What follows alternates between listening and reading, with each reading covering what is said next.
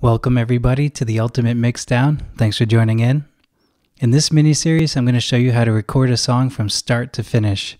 And in this first video, I'll show you how to set up your project, make sure that you have the proper hardware and that your hardware is connected, making sure that you have the proper settings in your software so that it can communicate with your hardware. And then we're going to create our first track, a guide track, that we're going to use as the basis for the rest of our song. So let's get right into it. Even if you've never recorded a song before, we're going to go through the steps of making sure that you have your hardware configured properly. You've made all the necessary connections you need to make between your instruments and your hardware. So in order to record a guitar or vocals into your software, oftentimes you're going to need an external interface like this Focusrite 2i2 right here that plugs directly into your MacBook or your PC. And this allows for you to record into the PC using an external sound card that will give you high quality audio. So the audio interface connects directly to your computer through USB or USB-C connections. Once you've plugged your audio interface into your computer, you want to make sure that that hardware device is set in your DAW. So open up your DAW, and the first thing you can do is go to Preferences.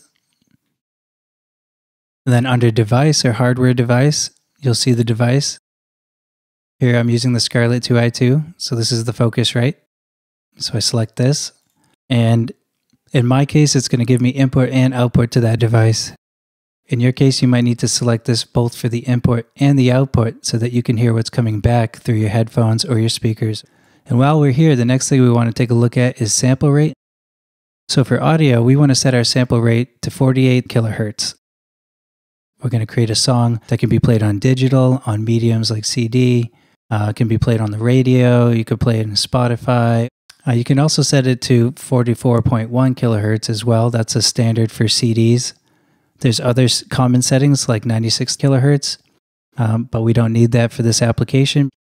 For the requested block size, you want to set this to 128. What this allows is for a very low latency when we're recording. Latency is how long it takes for the audio to travel into your interface, convert to digital, travel back through your interface, and into your headphones or your monitors. If you have a high block size, then it's going to take a lot longer for that audio to convert in, process, and convert back out than it would if you have a low block size. Now I'm setting it to 128, but if you don't experience a lot of latency at 256 or 512, then you can go ahead and use that, but we'll keep this here for now. Once you're ready to go, apply your changes and click OK.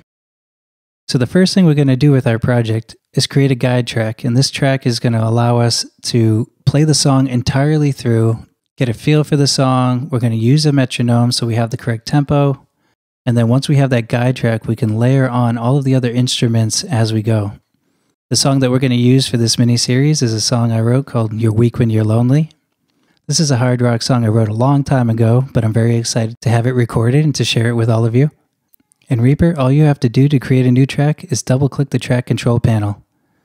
In other DAWs, there'll be a menu option or a command that you can press, something like Insert Track or Track Insert New Track.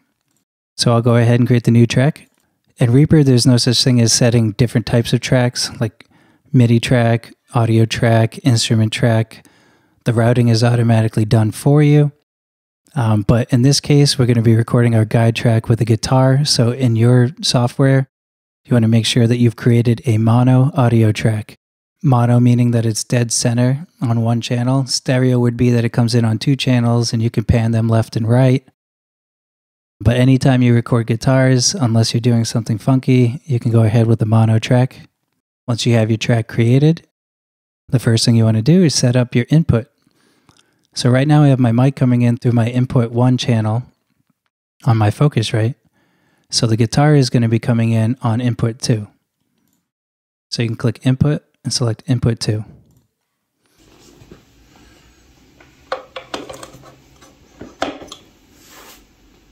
The next thing you want to do is record arm your track. Now by record arming the track, that means that once you start recording, it's going to pick up the audio signal that you're playing into your audio interface, and it's going to record it into your DAW. If you want to be able to hear the track as you're recording, you want to do input monitoring. In Reaper, it's record monitoring, so click this button. Before we can go ahead and record anything, we want to make sure that we set our input levels appropriately. And the way you want to set the input level is by using the level on your recording device.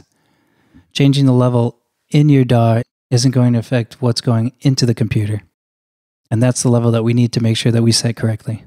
So here I'm in the mix window, and this is a great way to monitor the signal coming in so long as you don't have any plugins on the track. I'm going to adjust my input knob to what I think might be a good level.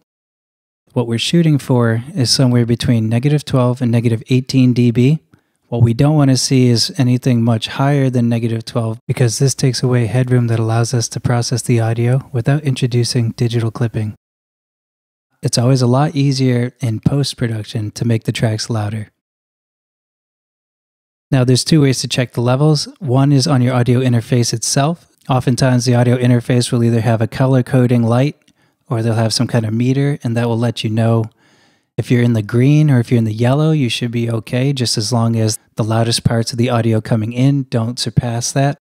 If you're seeing red, that means that you have digital clipping. That's not going to sound pleasant in any kind of way, and it will ruin that audio source at that point in time. So what you would do is you'd grab your instrument and you would play at what you would think is the loudest level that you would play at recording.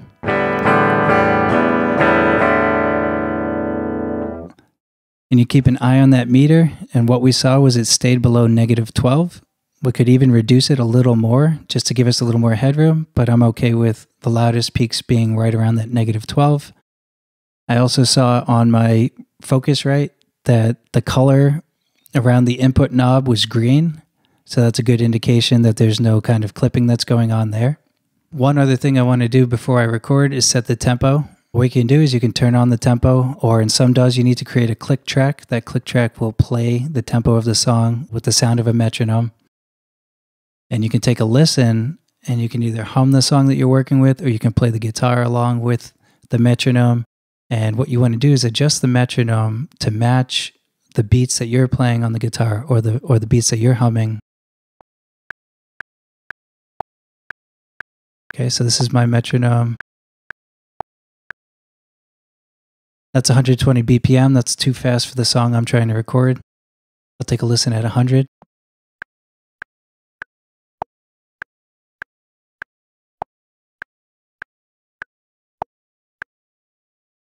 So I know that the tempo of my song is 96 BPM. That's beats per minute. So it sounds like this.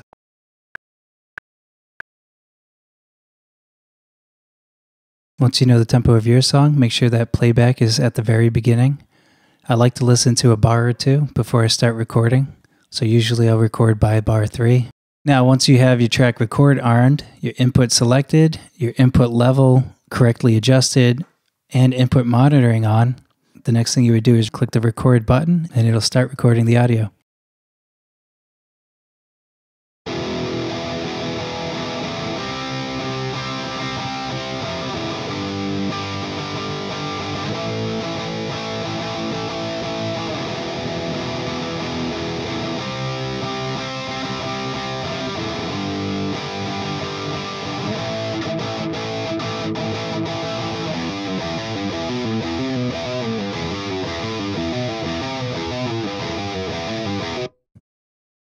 Okay, and once you have your guide track recorded, you're ready to start building your song from the bottom up, or from the top down if you prefer, but in this series we're going to go from the bottom up. One last tip I want to leave you with is make sure that you have your song, I would say at least 95% ready to record. What that means is that you have all the parts there. For vocals, you have all the lyrics. For guitar, all the notes, melodies, chords. The reason being, while it's good to be creative in the studio and work with harmonies, especially if you're by yourself, but if you don't have the basics there, you're going to be constantly struggling to write the song while you're supposed to be recording it. I can write the guitar melody, I can write the vocals, the lyrics, and then I can go into the studio fresh and ready to record. I can focus on the recording and not get hung up in any given section in the song. If you found this video useful, stick around for the next video, because in that one we're going to go through the detail of programming drums so that you can start building your song.